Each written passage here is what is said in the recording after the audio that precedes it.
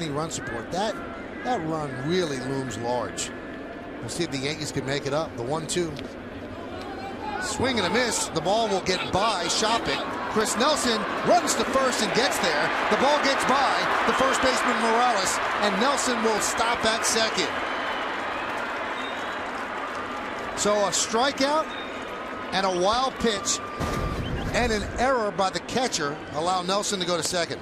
Well, that's just a tough chance for Shopping. It's just a nasty pitch. It's that sort of changeup that looks like a splitter. Hernandez is pointing it out to Shopping.